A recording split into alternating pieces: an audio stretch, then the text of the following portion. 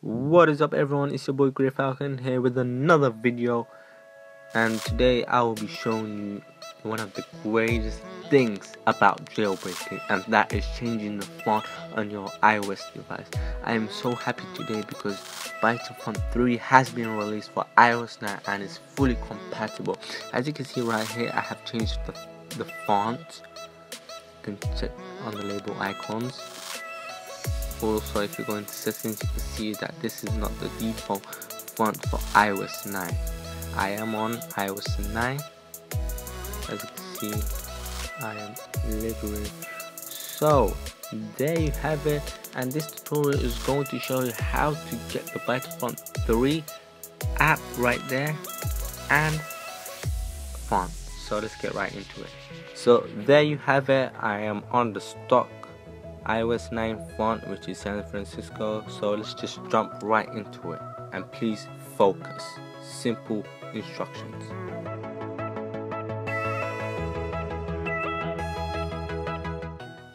So what you want to do first is you want to refresh Cydia.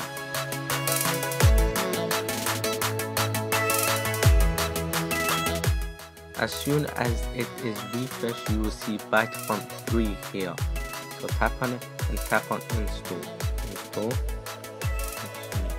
Now there are also other fonts in here, but I'll just choose Love is Complicated Again font and install. Tap install and confirm.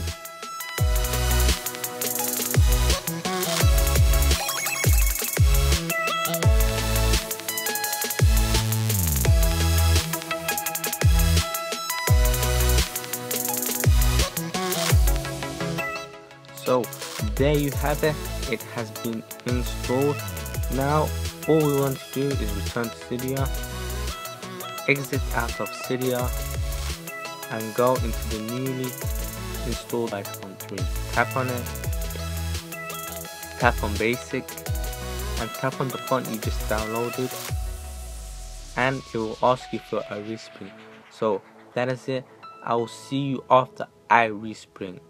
So there you guys have it. I have just respawned, and as you can see right here, my font has changed. It is so beautiful. Check this out. So beautiful. It takes effect to the whole of iOS 9.